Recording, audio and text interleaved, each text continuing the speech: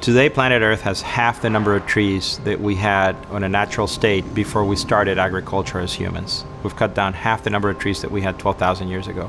And every year we're harvesting 15 billion trees. In the US alone, there's 84 million tons of sawdust generated each year. And a large percentage of that could be recaptured and reused in 3D printing. Wood manufacturing has traditionally been a subtractive process. You start with a tree and you cut it down to the shape that you want. One of the very exciting things about additive manufacturing is that you can achieve geometries that you couldn't pursue before.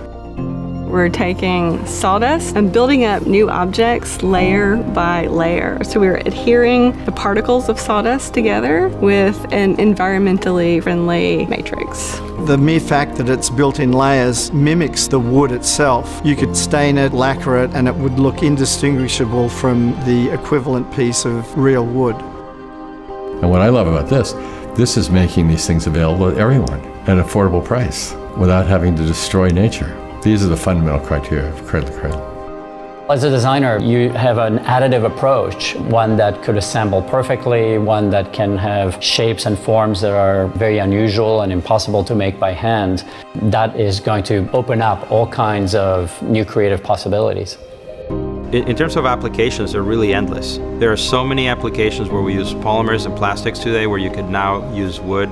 So we're talking about high volume industrial throughput manufacturing of end-use wood parts, whether they're furniture, aircraft interiors or automotive interiors, or home goods that would go in a traditional retail store. Wood can be shaped into almost any form. It's possible to make structures and shapes that could not be made any other way. It's a strong, durable, resilient material. There's really no limit. I think you can make anything. Being able to use a new technology and think anew about the possibilities of what can be done with wood is very exciting. Desktop Metal's mission is to bring additive manufacturing into mass production. We do it with metals, with photopolymers, with elastomers, and now we're doing it with wood. We're using technology to solve one of the world's most urgent problems.